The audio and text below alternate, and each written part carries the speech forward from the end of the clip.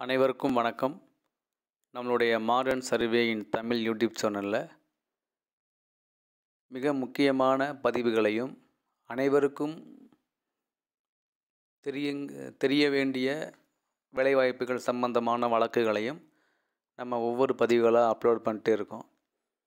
இதுக்கு என்ன இதெல்லாம் ஏன் நம்ம இந்த மாதிரி நம்ம தீர்ப்பெல்லாம் சொல்கிறோம் அப்படின்னா, வழக்குகள்லாம் போடுறோம்னா, நாளைக்கு அவங்களுக்கு ஏதாவது ஒரு ஜட்ஜ்மெண்ட்டு தேவைப்படுதுங்கும் போது இது அவங்களுக்கு யூஸ்ஃபுல்லாக இருக்கும். நம்ம இந்த மாதிரி பார்த்தோம், இந்த மாதிரி வழக்கு இருந்தால், இந்த மாதிரி நமக்கு ஒரு பாதிப்பு வந்தால் இந்த வழக்கினுடைய இது நமக்கு யூஸ் ஆகும் அப்படின்னு எல்லாருக்குமே போகணும் தான் நம்ம வீடியோ அப்லோட் பண்ணுறோம். அதில் பார்த்திங்கன்னா, நம்ம மிக முக்கியமான ஒரு வழக்கினுடைய தீர்ப்பு தான் இப்போ நம்ம சொல்ல போகிறோம். இது என்ன அப்படின்னா, உங்கள் எல்லாருக்குமே தெரியும், பொதுவாக எந்த ஒரு வேலைவாய்ப்பாக இருந்தாலும் அதுக்கு மினிமம் குவாலிஃபிகேஷன் ஒன்று கண்டிப்பாக இருக்கும். அடுத்து அதை விட அதிகமான தகுதி உடைய ஒரு படிப்பு இருக்கும். So minimum qualification, maximum qualification, அதாவது குறைந்தபட்ச கல்வி தகுதி, அதிகபட்ச கல்வி தகுதி அப்படின்னு இருக்கும். இன்னும் சிம்பிளாக சொல்லணும்னா, குரூப் 4க்கு 10வது படித்திருந்தால் போதுமானது அப்படிங்கிறது மினிமம் குவாலிஃபிகேஷன். ஆனால் அந்த குரூப் 4 எக்ஸாமை 10வது படித்தவங்க மட்டும்தான் அட்டன் பண்ணுறாங்களாலாம் கிடையாது. 10வது முடித்த யார் வேணால் அப்ளை பண்ணிக்கிடலாம். +1 முடித்தவங்களும் அப்ளை பண்ணிக்கிடலாம், இல்லை +2 ஃபெயிலானவங்க அப்ளை பண்ணிக்கிடலாம், இல்லை ஒரு ஆர்ட்ஸ் டிகிரி படித்தவங்க, ஒரு சயின்ஸ் டிகிரி படித்தவங்க, ஒரு இன்ஜினியரிங் டிகிரி படித்தவங்க, ஒரு பிஜி படித்தவங்க, பிஹெச்டி முடித்தவங்க, யாராக இருந்தாலும் குரூப் 4 எக்ஸாம் எழுதலாம். அதில் எந்த விதமான தடையும் கிடையாது, மறுப்பும் கிடையாது. ஆனால் அவங்க எல்லாருமே குறைந்தபட்ச கல்வி தகுதியை முடிச்சிருக்கணும் அப்படிங்கிறது அதில் உள்ள ஒரு இது.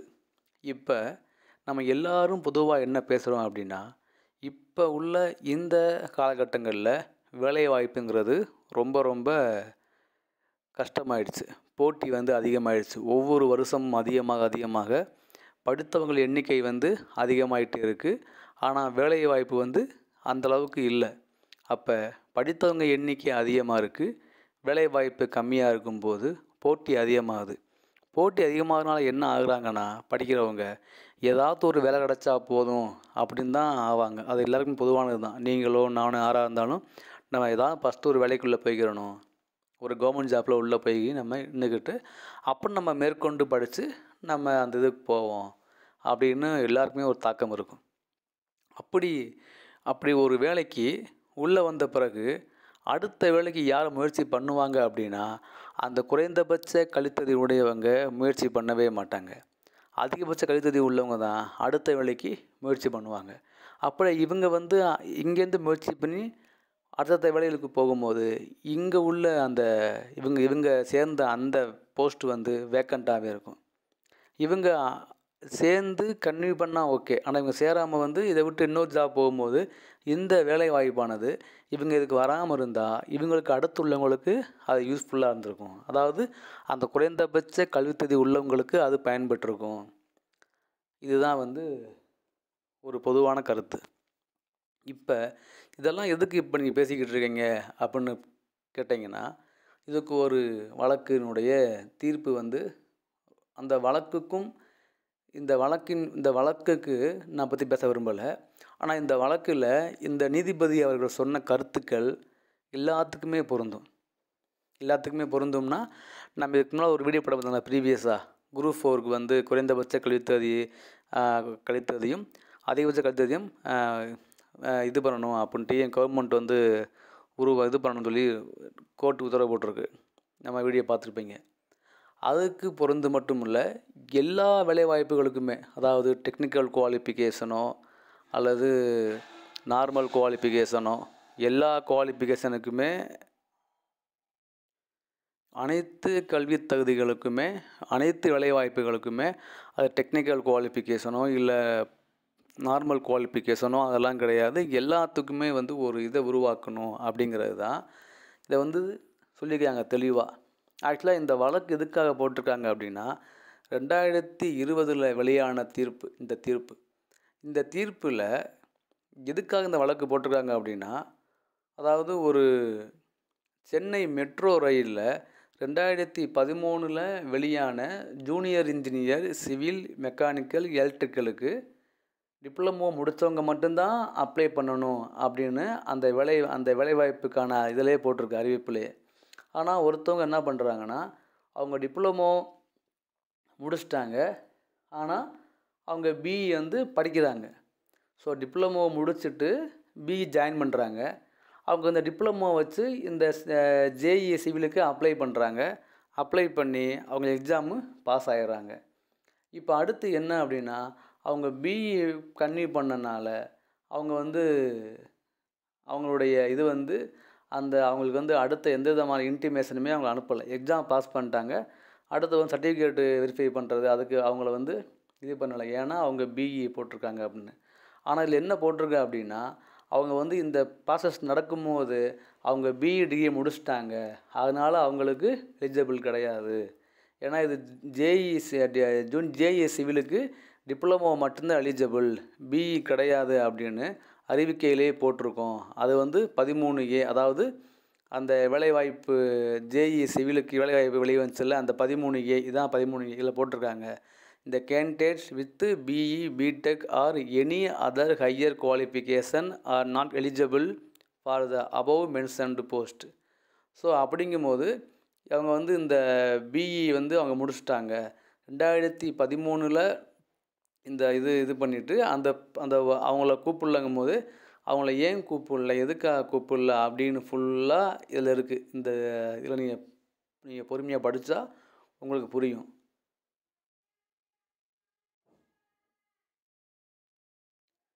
இதை நீங்கள் பொறுமையாக படித்தீங்கன்னா உங்கள் எல்லாருக்கும் புரியும்.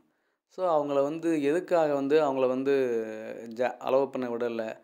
அப்புறம் அவங்க வந்து கோர்ட்டில் கேஸ் போடுறாங்க, எனக்கு வந்து நான் வந்து பாஸ் பண்ணிட்டேன் அப்படின்னு. ஆனால் வந்து அவங்களுடைய வழக்கை வந்து என்ன பண்ணுறாங்க, கோர்ட்டு வந்து கேன்சல் பண்ணிட்டாங்க, டிஸ்போஸ் பண்ணிட்டாங்க.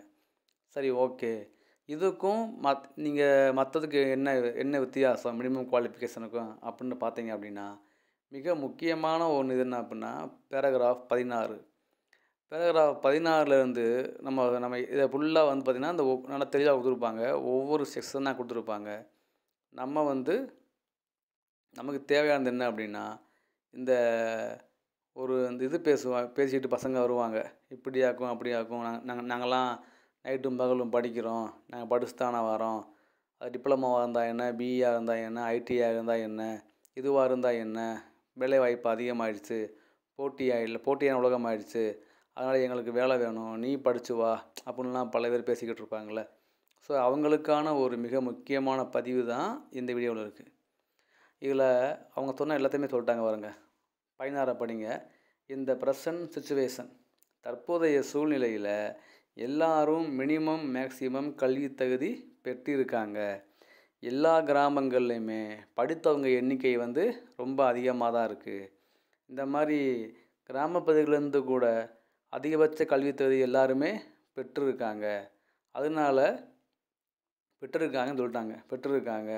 அது மட்டும் இல்லாமல் உயர்கல்வி தகுதி உடையவர்கள் lack of youth R unemployed in our great nation. லட்சக்கணக்கான இளைஞர்கள் வேலைவாய்ப்பு இல்லாமல் இருக்காங்க நமது நாட்டில். லார்ஜ் நம்பர் ஆஃப், அதிகமானவங்க உயர்கல்வி தகுதி பெற்று வேலைக்காக வெயிட் பண்ணிகிட்ருக்காங்க ஓப்பன் காம்படிஷனில்.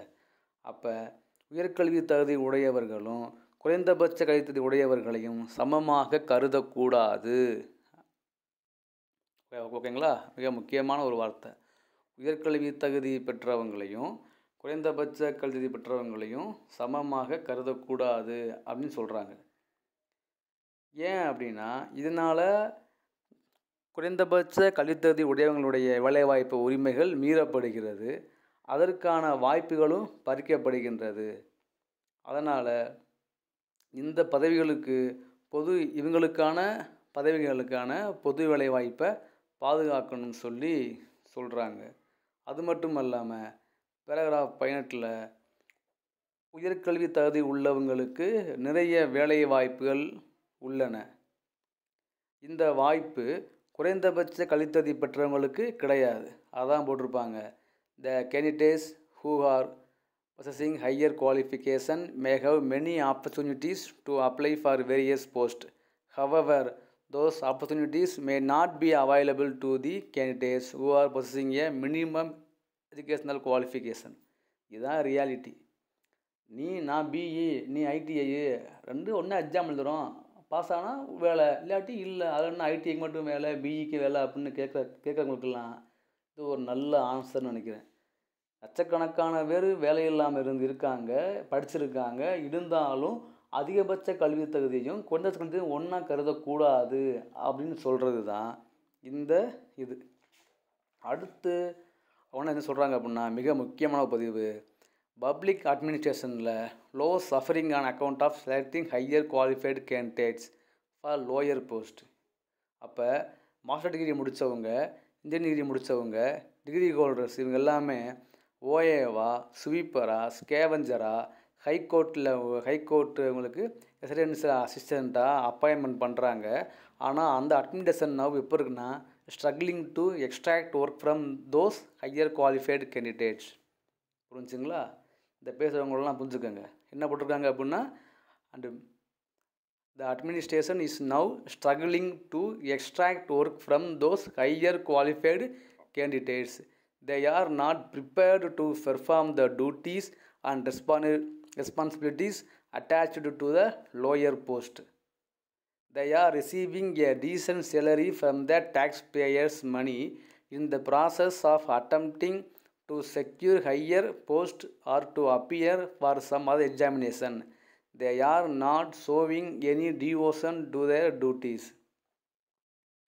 அவங்க என்ன பண்ணுறாங்க, எக்ஸாமுக்கு தான் ப்ரிப்பேர் பண்ணுறாங்க தவிர அவங்களுடைய ஒர்க்குகளில் அவங்க இது பண்ண மாட்டுறாங்க. So public administration is suffering as these appointees are not prepared to perform the menial jobs. அதுக்கு என்ன சொல்கிறாங்கன்னா, த பெஸ்ட் எக்ஸாம்பிள் என்ன சொல்கிறாங்க அப்படின்னா, ஏ கிளாசிக் எக்ஸாம்பிள் ரிகார்டிங், இதுக்கு சேர்ந்த உதாரணம் என்ன அப்படின்னா, இந்த மாதிரி உயர்நீதிமன்றங்களில் ரெசிடென்ஷியல் அசிஸ்டன்ஸை போஸ்ட்டுக்கு ஜாயின் பண்ணவங்க எல்லாருமே இந்த மாதிரி தான் ஒர்க்கு போய்கிட்டு இருக்கு. So the stability and eligibility of this appointment R அன்டவுட்ஃபுல்லி questionable. The High Court administration is struggling to extract work from these appointees as most of them are overqualified or not suitable and eligible for the post of residential assistants. With reference to the terms and conditions stipulated in the requirement notification, whether few candidates have suppressed the fact regarding their overqualification is to be verified by the competent authorities. The fact remains that these overqualified employees are reluctant in performing their duties and responsibilities attached to the post of residential quality assistants as per the notification. Public அட்மினிஸ்ட்ரேஷனில் ஒரு higher qualification உள்ளவங்களை ஒரு lower போஸ்ட்டில் போடும்போது அவங்கக்கிட்ட இருந்து ஒர்க்கை ப்ராப்பராக எடுக்க முடியலை. பெரும்பாலான பேர் அவங்க அடுத்த எக்ஸாமுக்கு ப்ரிப்பேர் பண்ணுறதுக்கு தான் அவங்க பார்க்குறாங்க. அவங்க அந்த வேலையில் அவங்க மனம் ஒர்க் பண்ணலங்கிறாங்க. குரூப் ஒன்றுக்கு ஒரு எக்ஸாம்பிள் ஒருத்தர் குரூப் ஒன் ட்ரை பண்ணிட்டே இருப்பார். குரூப் ஒன் போஸ்ட் வர லேட் ஆகும். அப்போ என்ன பண்ணுவாருன்னா குரூப் 4க்கு எழுதுவார். குரூப் 4 எழுதி உள்ளே போயிட்டார் அப்படின்னா அவர் குரூப் 4ல் அந்த ஒர்க் பண்ணுறதுக்கு மனசு போகுமா, இல்லை குரூப் 1க்கு போகிறது தான் மனசு போகுமா? அதான் சொல்கிறாங்க இவங்க. அப்போ குரூப் 1க்கு ட்ரை பண்ணி போக வேண்டியவர் குரூப் 4க்கு உள்ளே போகும்போது அவருடைய மனசு குரூப் 1 எக்ஸாம் பாஸ் ஆகி போகணுன்னு தான் நினைப்பார். அப்போ அதுக்கு படிக்கிறது, ப்ரிப்பேர் பண்ணுறது, அதில் தான் அவருடைய கவனம் போகும். இந்த குரூப் 4 ஒர்க்கில் அவருடைய கவனம் போகாதுங்கிறது தான் இதனுடைய முக்கியமான ஒரு இது. அடுத்து பார்த்தீங்க அப்படின்னா இதெல்லாம் நம்மளுடைய அடுத்து இன்னும் சொல்கிறாங்க. என்ன சொல்கிறாங்க example, the another example in police department which is recruiting candidates to the post grade 2 police constable. இந்த grade 2 police constable with educational குவாலிஃபிகேஷனுடைய MA, MSc, M Com, BE, BTech, ME and even MBBS. It is unfortunate situation. This court is able to realize The authorities competent are not sensitive enough in the matter of recruiting suitable and eligible candidates for a particular post. An engineering candidate appointed as grade 2 police constable may not have any devotion the duty attached to the post of grade 2 police constable. Engineering கேண்டிடேட்டை police constable great 2 appoint பண்ணால் அவங்க வந்து may not have been any devotion of the டியூட்டின்ட்டாங்க.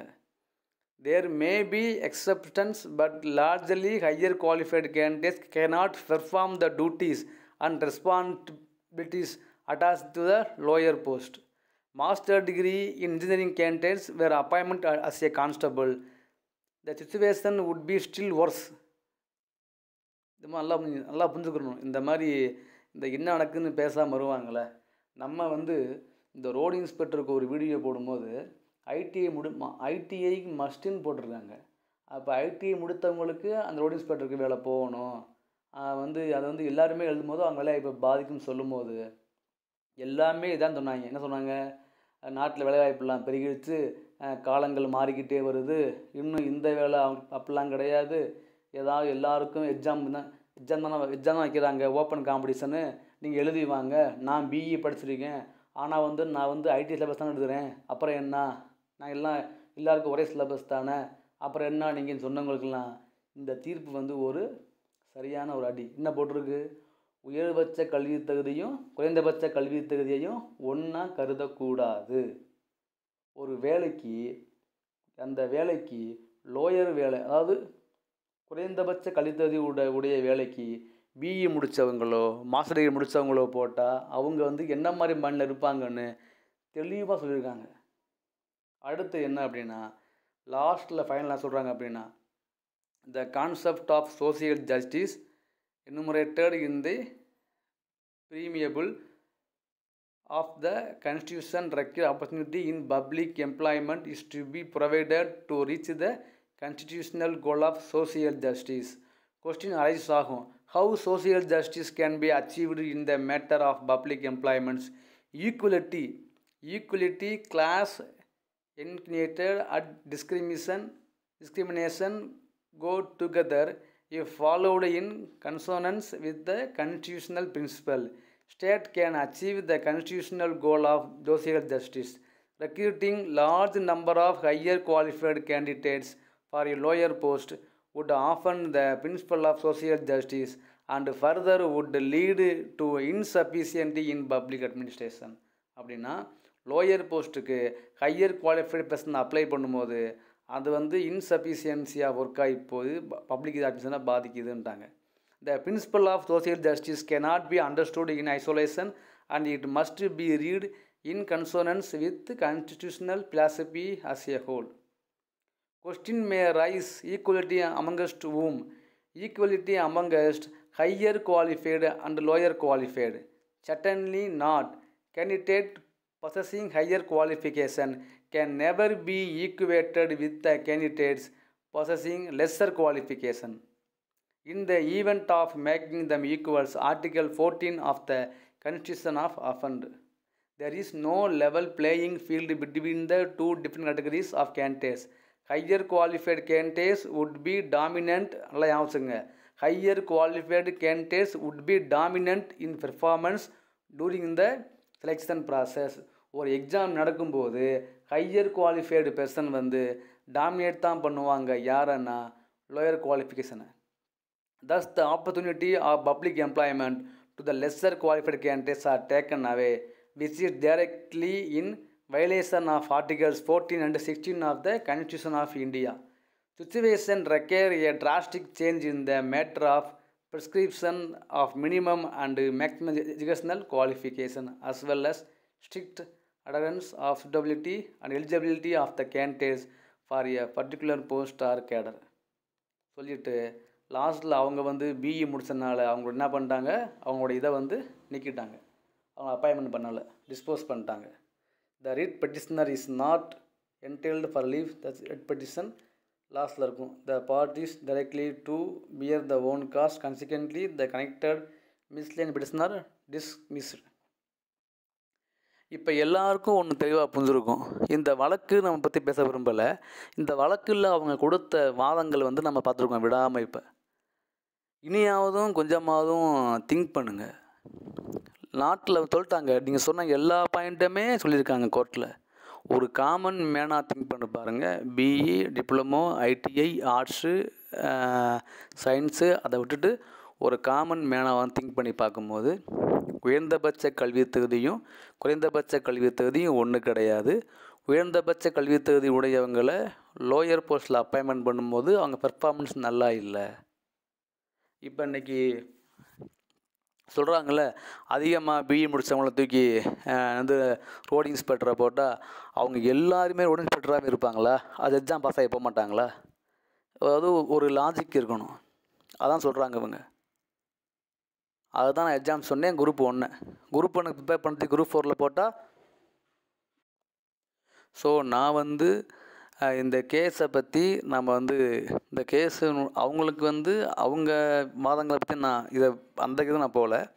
இந்த கேஸினுடைய அம்சம் என்ன அப்படின்னா, அது வந்து நம்மளுடைய இப்போ ரோடு இன்ஸ்பெக்டர் கேஸ் போட்டிருக்காங்க, அதுக்கும் JDO கேஸ் போட்டிருக்காங்க, அதுக்கும் அப்புறம் நம்ம இந்த மாதிரிலாம் போட்டிருக்காங்களே, அவங்களோட என்னுடைய சாராம்சம் வந்து என்னென்னா, இது வந்து பொருந்தும். எல்லாருமே சொல்கிறது தான், வேலைவாய்ப்பு அதிகமாக பெருகிடுச்சு. அவங்க சொல்லியிருக்காங்கள்ல, லட்சக்கணக்கான பேர் வேலையில்லாம் படித்து முடிச்சுட்டு வேலை இல்லாமல் இருக்காங்கங்கிறதுக்காக உயர்கல்வி தகுதியையும் லோயர் குவாலிஃபிகேஷனையும் ஒன்றா கருத முடியாது. அதாவது சோசியல் ஜஸ்டிஸ் கிடையாதுன்ட்டாங்க. ஸோ ஒரு எக்ஸாமுங்கும் போது அதிகபட்ச கல்வி தகுதி உடையவங்க இவங்களை வந்து டாமினேட் பண்ணிடுவாங்க. ஸோ அதனால் வந்து என்ன குவாலிஃபிகேஷனோ அதை மட்டும் எடுங்க. நீ பிஏ முடிச்சிருந்தால் எலிஜிபிள் கிடையாது. ஜேஇ எலிஜிபிள் என்னது? டிப்ளமோ. ஸோ அவங்க தான் எடுத்திருக்காங்க. அவங்க அதை பற்றி நம்ம எதுவும் கன்சிடர் பண்ணலை. ஸோ ரியாலிட்டி என்ன அப்படின்னு சொல்லியிருக்கோம். ஸோ இது வந்து சில பேருக்கு பிடிக்காது, அவங்க நம்மளை வந்து அவங்களுக்கு தெரியாது, புரியாது. ஆனால் பாதிக்கப்படுமோ தான் தெரியும். ஸோ அதனால் இந்த சென்னை மெட்ரோ ரயில் லிமிட்டடில் இந்த ஜேஇ வழக்கு போட்டு அதனுடைய தீர்ப்பு வந்து ஒரு நல்ல எக்ஸாம்பிள். எதுக்குன்னா, இந்த ஆர்ஐக்கு இருக்கலாம், JDOக்கு இருக்கலாம். ஸோ அந்தந்த குவாலிஃபிகேஷனுக்கு அந்தந்த வேலைவாய்ப்புகளுக்கு தேவையான குவாலிஃபிகேஷனை மட்டும் ஃபில்லப் பண்ணாங்கன்னா அவங்க அந்த வேலையிலேயே பெர்மனண்ட்டாக எப்பயும் மாறாமல் இருப்பாங்க. அதிகபட்ச கல்வித்தகுதியை தூக்கி போட்டு லோயர் போஸ்ட்டில் போட்டாங்க அப்படின்னா அதுக்கு எல்லாமே ப்ரீவியஸாக இந்த ஜட்ஜ்மெண்ட்டில் தெளிவாக போட்டிருக்காங்க. மேற்கொண்டு என்னென்ன கிடைக்குதோ நம்ம ப்ராப்பராக வீடியோ போடலாம். என்ன ரியாலிட்டியாக போட போகிறோம், அவ்வளோதான். நம்ம ஐடிஐக்கு ஃபேவரு, டிப்ளமோவுக்கு ஃபேவரு, பிஇக்கு ஃபேவரு அப்படின்னு மொத்தம் திங்க் பண்ணால் அதுக்கு நம்ம ஒன்றும் செய்ய முடியாது. என்ன ஜட்ஜ்மெண்ட் இப்போ ரோடு இன்ஸ்பெக்டருக்கு வழக்கு இருக்குது, அந்த தீர்ப்பு எதுவாக இருந்தாலும் நம்ம அக்செப்ட் பண்ணி தான் ஆகணும். அது ஐடிஐ சாதகமாக இருந்தாலும் சரி, கன்சர்ன்ட் இப்போ எல்லாருக்கும் சமமாக தருத்தேன். இப்போ என்ன சொல்கிறாங்க, அதில் வந்து சொல்லுவாங்க ஐடிஐயில் அந்த ஜிஓ நம்பரில் ஒரு வரியை பாருங்கம்பாங்க. அது என்ன போட்டிருக்கு? அதிகமான பேர் பிஇ இருந்தால் அவங்கள போட்டுக்கிடலாம், ஐடிஐ விட ஓவர் குவாலிஃபை போட்டால் நல்லது தானே அப்படின்னு. இதுதான் இது கோட்டை சொல்லியிருக்கு. உயர்ந்த கல்வித்தகுதியும் குறைந்த கல்வித்தகுதியும் ஒன்றை கருதக்கூடாது. ஒரு லோயர் போஸ்ட்டுக்கு அதை விட மேலே உள்ள குவாலிஃபிகேஷனை போட்டால் அவங்க மாறாமல் இருப்பாங்களா? இப்போ எத்தனை பேர் ஃபீல்டு சர்வேயர் அப்பாயின்மெண்ட் ஆனவங்க அதிலேயே ஒர்க் பண்ணுவாங்க? ஏதாவது உறுதி சொல்ல முடியுமா? அவங்க JDOவுக்கு போக மாட்டாங்களா? இல்லை அடுத்த ஏஇக்கு போக மாட்டாங்களா? ஒரு வேலைக்கு ஆளை போடுறதே அந்த வேலை வந்து முழுமையாக நடக்கணும், பிரேக் ஆகக்கூடாதுன்னு தான் போடுறோம். அப்போ தான் நம்ம அப்பாயின்மெண்ட்டே பண்ணுறோம், வேலை வந்து பிரேக் ஆகக்கூடாது, வேலை குறையணும்னு. 6 மாதம் ஒர்க் பண்ணிவிட்டு 6 மாதம் போயிட்டா அந்த வேலை சும்மா தானே இருக்கும். யாருமே அதை பற்றி பொதுவாக திங்க் பண்ணுறதே இல்லை. ஐடிஐ விட டிப்ளமோ பெருசு, டிப்ளமோ விட பிஇ பெருசுன்னா எதுக்கு டிப்ளமோ ஐடிஐ தேவையில்லை, டிப்ளமோ பிஇ எல்லாம் இருக்கட்டும்ங்கிறேன். ஐடிஐ கோர்ஸையும் டிப்ளமோ கோர்ஸையும் தூக்கிட்டு எல்லாமே பிஇயாக வச்சிடலாம். ஏன்னா நீங்கள் என்ன சொல்கிறீங்க, ஐடிஐ படித்தவங்க எண்ணிக்கை கம்மி, ஐடிஐ டிப்ளமோ பிஇ இல்லை, அதுவும் வேணாம். ஐடிஐ வேணாம், டிப்ளமோ வேணாம், பிஇ வேணாம். ஏன்னா பிஇ விட எம்இ பெருசு இல்லை, எம்இ வச்சுக்கட்டும். இல்லை அதுவும் இல்லையா, எம்இ விட பிஹெச்டி பெருசு இல்லை, எல்லாமே பிஹெச்டியாக படிக்கட்டும். உங்கள் கணக்குப்படி என்னது? ஐடி முடித்தவங்களோட பிஇ அதிகமாக வேலையெல்லாம் சும்மா இருக்காங்க, அவங்கள தூக்கி போட்டோம்னா இன்னும் ஐடிஐ விட நல்லா பெர்ஃபார்ம் பண்ணுவாங்க அப்படின்னு சொல்கிறீங்களே. அப்போ நான் நினைக்கிறேன்னா பிஇயை விட எம்இ பெருசு, எம்இயை விட பிஹெச்டி பெருசு. அப்படி இப்போ எல்லாமே பிஹெச்டியாக படிச்சிட்டாங்கன்னா ஈஸியாக போகும்ல, ஓப்பன் காம்படிஷன் ஆயிரும்ல, எல்லாமே பிஹெச்டி தான் எல்லா கடத்துலையுமே. அது இன்னும் நல்லா இருக்கும்ல. அதனால் வந்து எப்படி வேணால் பேசிக்கிடலாம். ஆனால் இங்கே வந்து சமூக நீதினு ஒன்று இருக்குது, சமத்துவம்னு ஒன்று இருக்குது. ஸோ சோசியல் ஜஸ்டிஸ் என்ன சொல்லுது அப்படின்னா இதுதான். ஹையர்னா ஹையர், லோயர்னா லோயர், ரெண்டையும் மிட் பண்ணோம்னா ஹையர் குவாலிஃபைடு உள்ளவங்க லோயர் குவாலிஃபைடை டாமினேட் தான் பண்ணுவாங்கிறது தான் ரியாலிட்டி. தேங்க்யூ.